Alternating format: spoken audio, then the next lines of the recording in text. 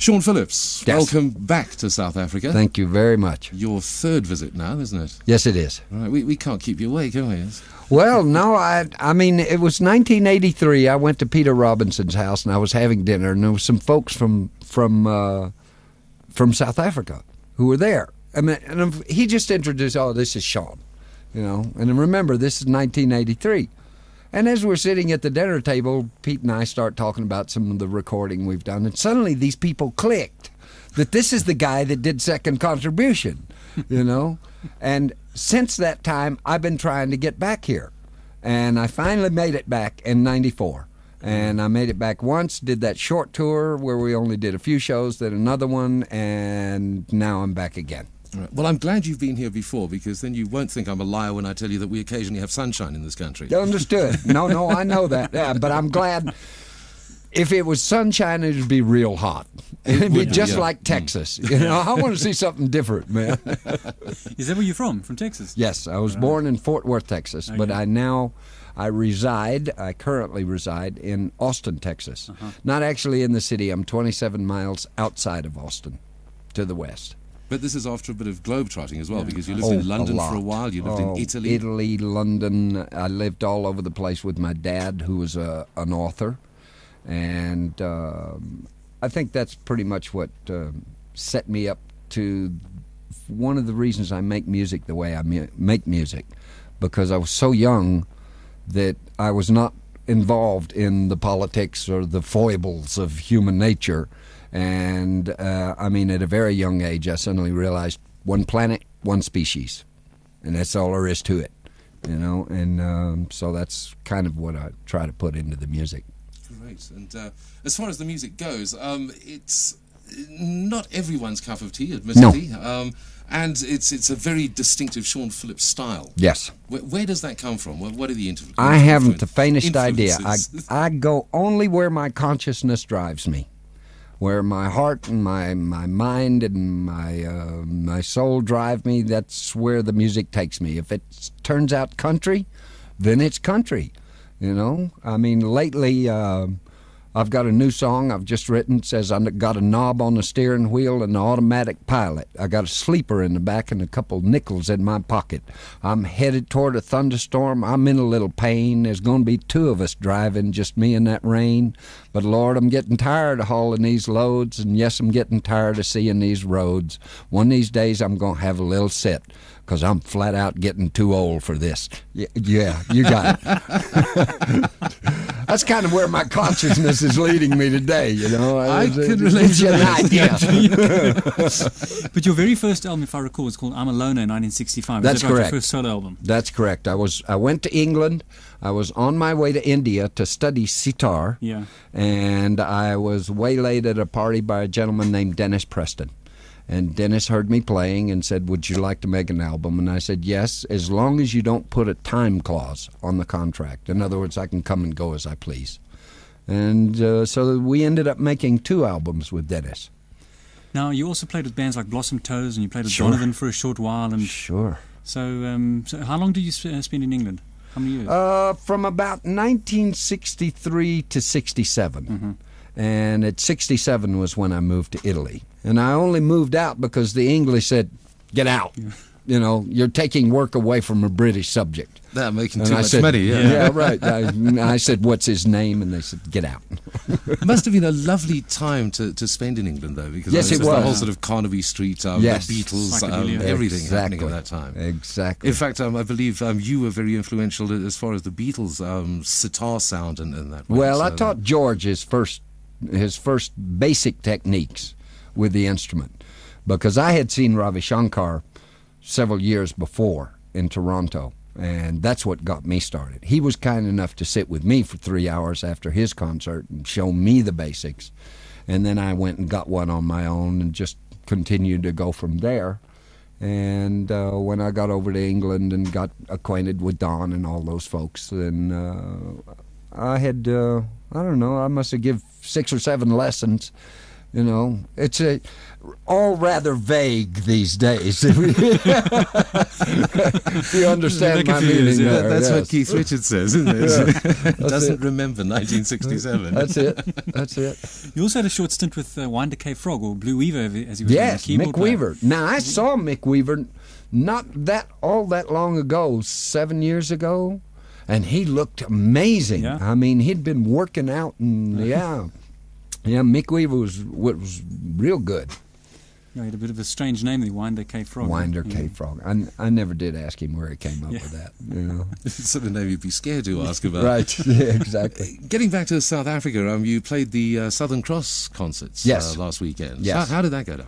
It was very relaxed atmosphere, very nice. It had just a little teeny bit of rain, but otherwise the festival went very well. Although I tend, unless I can do my full show, I do tend to get a little confused because my full show is 2 hours and 10 minutes.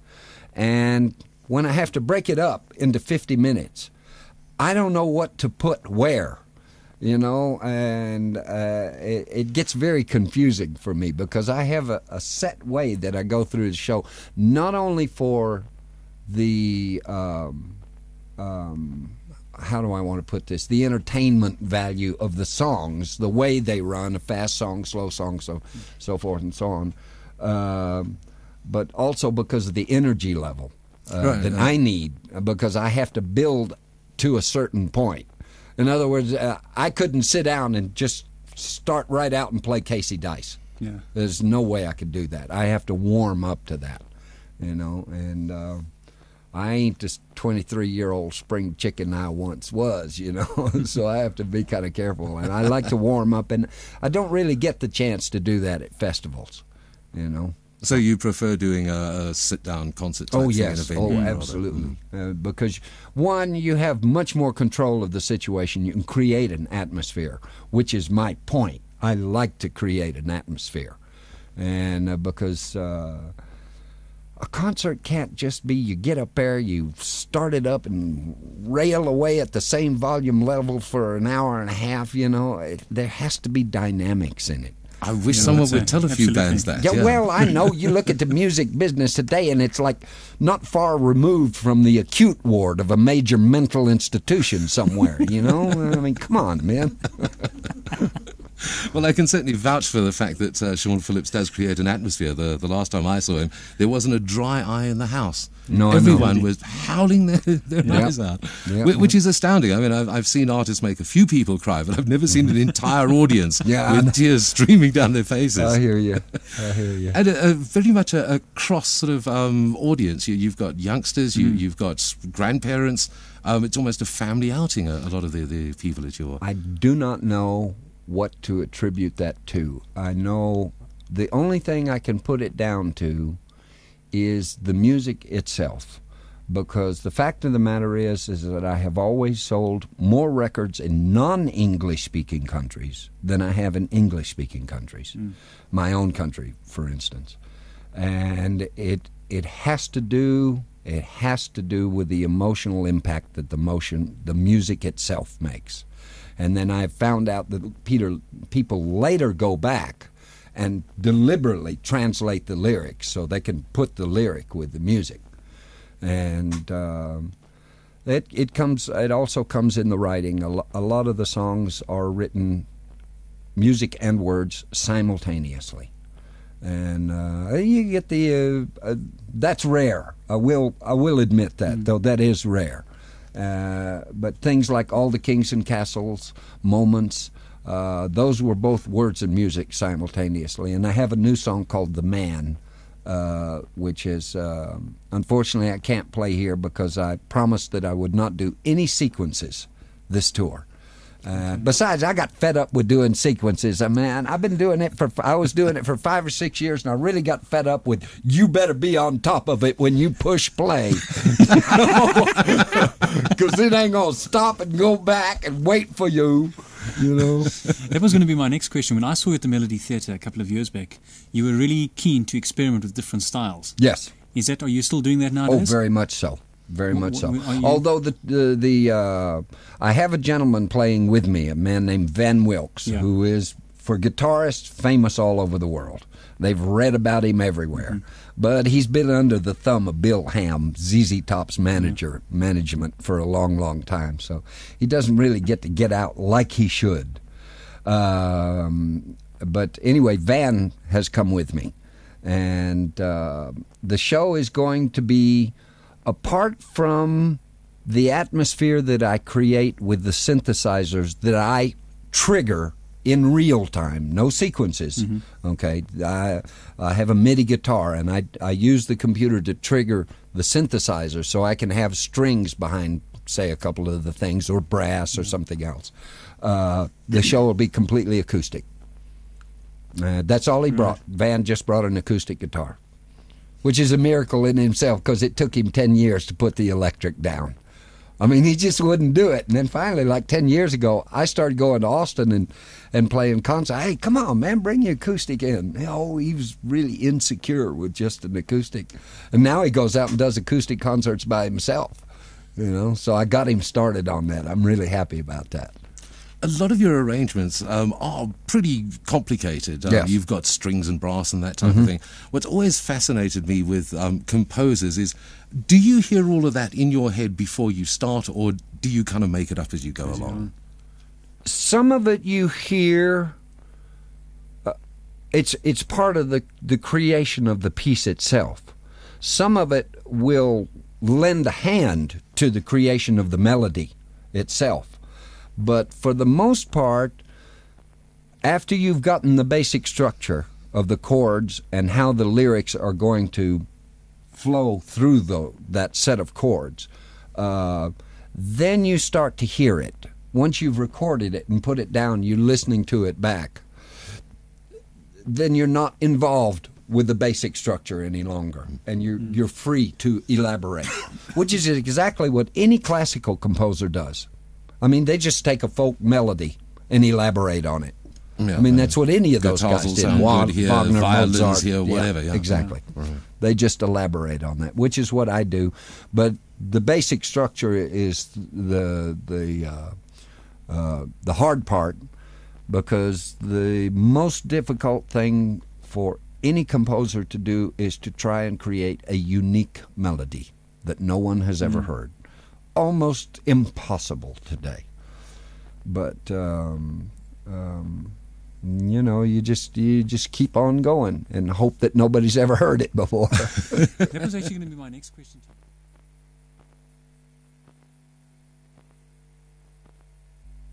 Right now, there's a tremendous amount of manipulation that's going on in the music business, especially in the United States. I mean, they take kids that shouldn't be out of their garages for at least another 10 years, and they throw them up there in front of the public. They lay all kinds of money on the radio people, play these guys, put this on rotation. If it sells a lot, then your radio station will make some money. That's not payola anymore. That's business, because that record is their advertisement. That's the way they work it in the U.S. So you get these people who really haven't had the chance to fully develop their craft, and they're already enormous stars. And if they're young enough, they know how to handle it. 3 albums down the line, they either fall apart or the record company dumps them. Exactly. So, And because of that, they don't get the chance to develop, Yeah, it's got bigger than the music these days, hasn't it? With exactly. MTV and just the whole hype of merchandising and everything else. It's enormous, and the music really plays a minor part of it. Exactly, and I really don't want anything to do with it, which is why I'm doing my other job now, which is I'm a professional firefighter and emergency medical tech in Texas. Oh, right. And the gratification is the same. It actually may be more. I mean, I got the same gratification from an 86-year-old female who had a fractured pelvis, and I took really good care of her, when we took her to the ER. And when I started to go away, she grabbed me by the arm with a really good grip and said, thank you so much for taking care of me. And like the double standing ovation that I got at the Isle of Wight from 650,000 people just like went out the window, man. It's a different kind of direct gratification. But the deal is that I like to help people in moments when they can't help themselves. That's the point. Otherwise, I can leave them alone. Do you feel that, have you any ideas of how you're going to go down in South Africa now? Have you had any sort of feedback? Haven't got the faintest idea. We should do well as far as people coming to the gigs and so forth, because I know they really liked what they heard last time. And for you folks that are listening out there, what you will hear is exactly the same voice that you heard in 1970. Or 1965. Or 1965 or any of those, because it is the one thing I have not messed with. I have never abused the voice. In other words, I have never sung with my voice dehydrated. Yeah. And because that's the important point. If you're going to continue to sing all your life, the voice must remain moist. Drink water. Yeah. Don't drink beer. Beer dehydrates you, man. Blow your voice out real quick. And are there any standout artists that you like nowadays? Anybody? I like Alanis Morissette. She's writing some nice things. Tori Amos writes her thing. But I have to tell you the truth. I'm in a situation here that's kind of unprecedented. I'm going to make another album within the next 8 months. The reason I'm going to make another album is because, one, I really felt bad about the album The Truth If It Kills. The guy did not follow my vision at all. He would not listen to me. And so I want to re-record that entire thing. And I had always felt that, but I thought I'd never get the chance. But then my manager, Arlo, went on the internet and asked my fans, what do you want from Shawn? Do you want a CD of the live BBC recordings from the 60s or whatever? And they, almost to a person, they came back and said, no, we want a new album. So Arlo said, okay, you pay for it. And they did. They've bought me a master hard disk recording system, and they're paying the salaries of Paul Buckmaster and Pete Robinson in California. And so I'm borrowing the Neumann microphones here from Willie Nelson, because his studio is a quarter of a mile from my house, and Willie's already agreed to loan me the mics. So I have the mics to do master vocals and master guitars in my house. I'll then transfer them to an ADAT 8-track and send that out to California and let Pete and Paul do whatever they want with it, and then later I'll go out, because there's a couple of tunes. There's one tune called The Power of a Woman, which is I want a jazz feel, and the only way I'm going to get it is to play live with other musicians. So I'm going to send that stuff out there, and then we'll get all the musicians together and we'll play live, and which is what I didn't get to do on The Truth If It Kills, which is why nobody liked the album.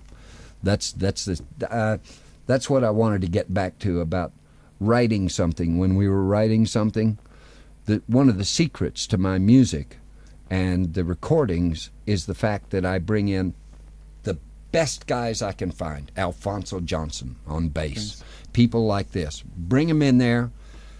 Hey, Al, here's the tune. There's the basic structure. That's my vision. Now put your vision on top of that. And that's the way I've always done it. I never told a single musician what to play other than what I want to hear in an arrangement. So that's the way it works. Well, dealing with guys like Pete Robinson, if I remember him, he's a British musician going back to the early 70s, isn't he? Oh, absolutely. But if you see a Jackie Chan film or an Eddie Murphy film, Vampire in Brooklyn, if you see music by J. Peter Robinson, that's Pete. Are you kidding? He's making $300,000 a film, man, every time he does a Jackie Chan film. And Paul Buckmaster, he was a great arranger, wasn't he? He's a great arranger. The last thing Paul did was 12 Monkeys. He did 12 Monkeys. But, see, Pete schmoozes and Paul doesn't. So Pete gets a lot more movies. You know the game, man. So, another thing that's going to be unique about the CD is because of what they both do. If you have THX 6-channel Dolby stereo capability in your house, that's the way you'll hear this record, because that's the way we're going to record it. And it'll be quite fun. It's going to be movie music. And because it's going to kind of be my, shall we say, last hurrah in CDs, it's going to be a sonic adventure. It's going to start, and you'll hear song, classical piece, song, linked with another classical piece, but it will go all the way through, just like Second Contribution, like non-stop. Conceptual album, exactly. And so I'm really looking forward to it, because a lot of the classical pieces I've only heard with my computer playing it, from triggering my synthesizers, and I really want to hear them with live players. That's going to be fun, man. Well, I've got to tell you that in the mid-'70s we used to play one of your tracks in the discos. Do You Wonder? Sure. It was a big disco hit in New York as well. Yeah. And as you see there, A&M never picked up on that. Yeah. They dropped the ball. They just continuously dropped the ball all during the career. When's it going to come out on CD, Shawn? Do You Wonder? Yeah. It's out. I wonder. Where? It's out now on the internet. Okay. Wounded Bird Records. You can find almost everything except Rumpelstiltskin's Resolve and Spaced. I think are the only two that you can't get yet. And that's only because Polygram bought A&M, Universal bought Polygram, and for 2 years we couldn't figure out who had the keys to the vault. Finally we discovered it was Interscope Records. Oh great, okay, now you tell us. Meanwhile, I've got lifetimes of work in that vault.